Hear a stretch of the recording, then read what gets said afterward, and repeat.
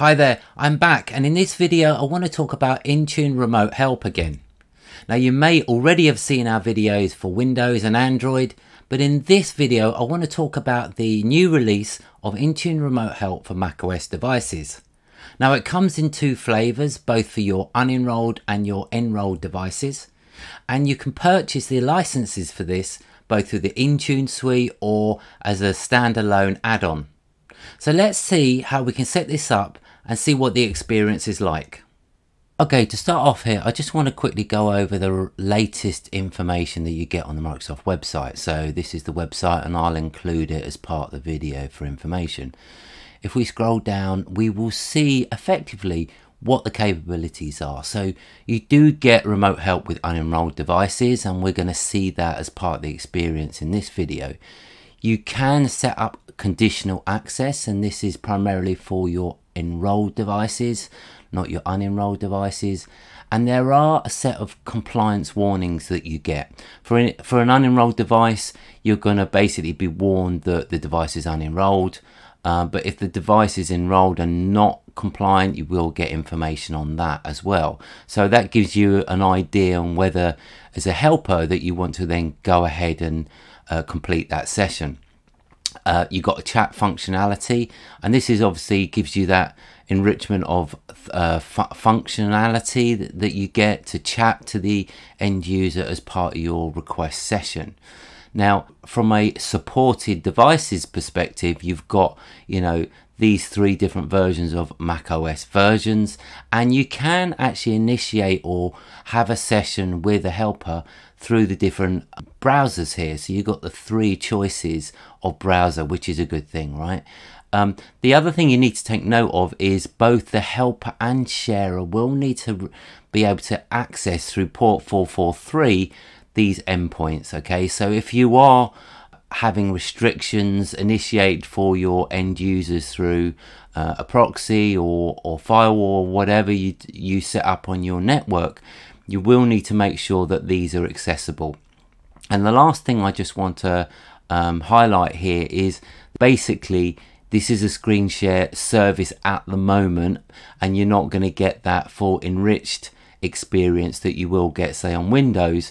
But I think this will kind of be enhanced going forward. That's my guess on that, but I would think that that would be the case. So we're starting off here in my Intune Admin Center, and the first place I want to go to is the Tenant Administration. Now you should see an option in here for Remote Help, so if you click that. Now, just to highlight that I'm logged on as a global admin here, so in order to set this up, you will need to have admin rights. Now, first off, you need to go into settings. You will see that I've got my service already enabled, but if you haven't, you would click select the configure option, and here this is where you get the drop down option. So even though mine's enabled, I can go ahead and disable it if I want. You've also got the option for allow remote help to unenrolled devices, which is only an option available to macOS devices and Windows, even though this can be rolled out to Android. The last option you got here is disable chat. Now I've got no because I want to use it, but you can go ahead and change that if you like. So I'll go ahead and close that. And just for reference, if you do select the remote help sessions, this will give you the information, the sessions that you've been running with your end users, and this is where you can monitor that activity. Now there are a few other prerequisites we need to set up. If I go into users, I need to ensure that my user has got a license. Okay, so this is essentially my helper, my remote helper, and if I go into remote help user that I've already set up and then into licenses, I can go into assignments and you can see that I've got an Intune Remote Help license already assigned. If you haven't, you will need to assign that, and the end user, the admin Remote Help user, will also need an EMS or Intune license assigned to them as well in order to carry this out. The other thing we need to consider here is the actual person or helper that's going to be supporting the end user here. So the actual remote help user. in order to do that, you can assign some RBAC or role-based access control to that individual person or in a group. Now, if we go into tenant administration, just show you where it is here, and you look at roles, you'll get a standard set of built-in roles already built for you. And the one that's quite common here is the help desk operator. If we look at the properties of this role, you can and scroll down, you'll see that under remote help we get a view screen, elevation, unattended control, and take full control.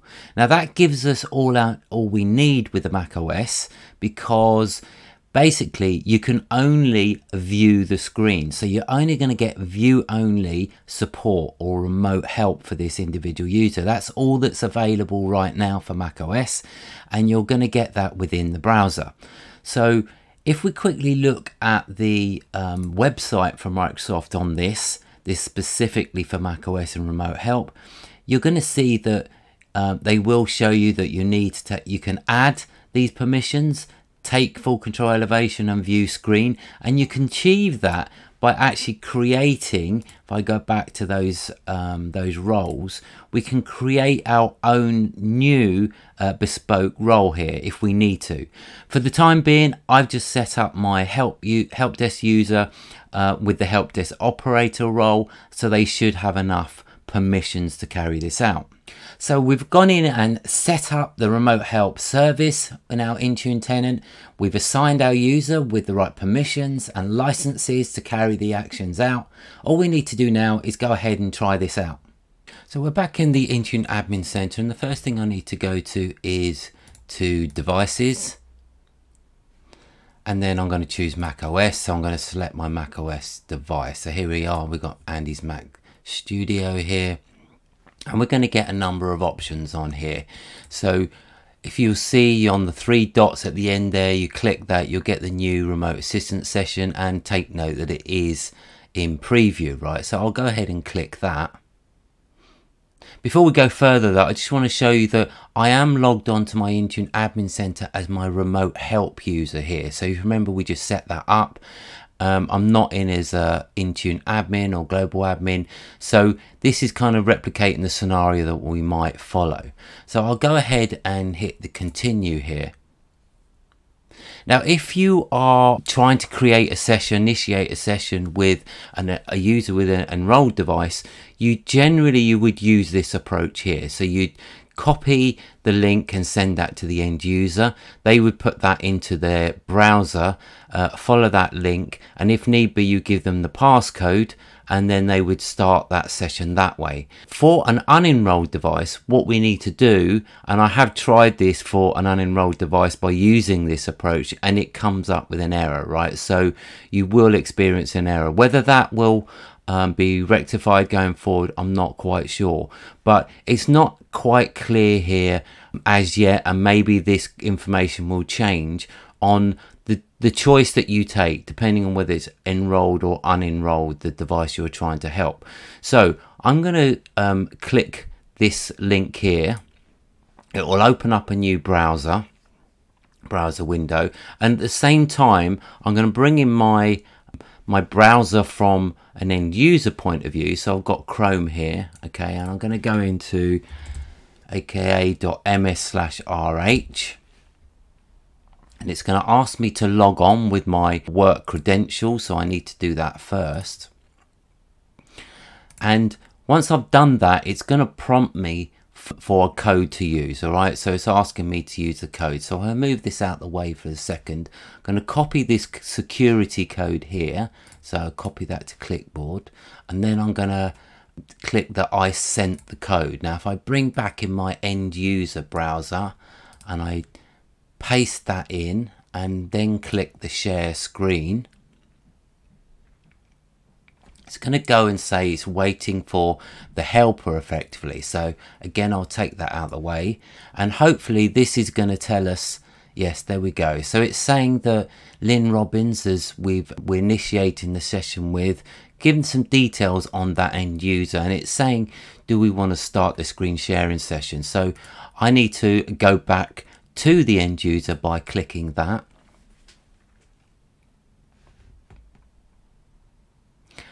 And at this point it's gone, basically it's sent the request to the end user, and I can either decline or allow this. So I'm going to go ahead and hit the allow.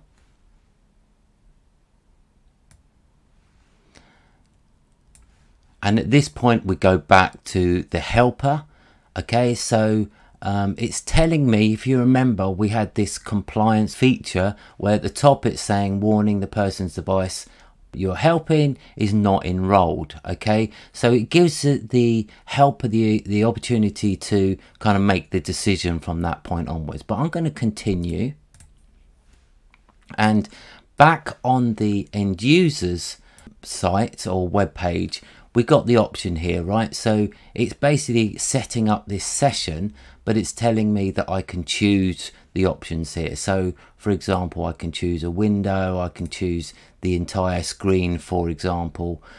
I'm going to hit a Chrome tab. Now I don't have one open here, so if I go back and do that, I can then select the tab, and I'm going to click the share. It's also got the option for, you know, share the tab audio, right? But I'm going to turn that off for the time being. So I'll hit the share and I'll move that back out the way.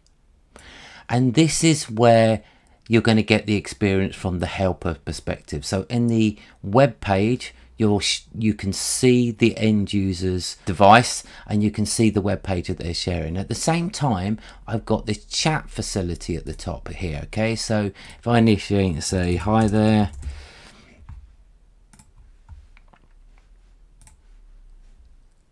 back on the end user's page, I can see that there's been a message submitted, and I can see and I can reply to that.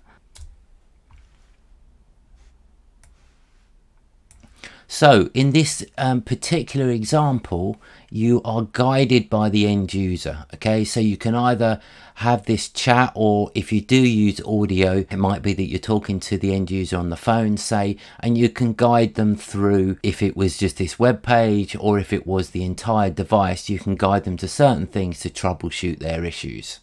At this point, from a helper perspective, I can actually hit the leave button, or from an end user point of view, I can click the stop sharing. Now, there is a known issue at the moment that if I do that from an end user point of view, and I'm going to do that here, I'll select that, it will stop the session and it will say waiting for screen sharing. Okay, now this won't necessarily update, and it could kind of leave you hanging and for a little while before you know what's going on.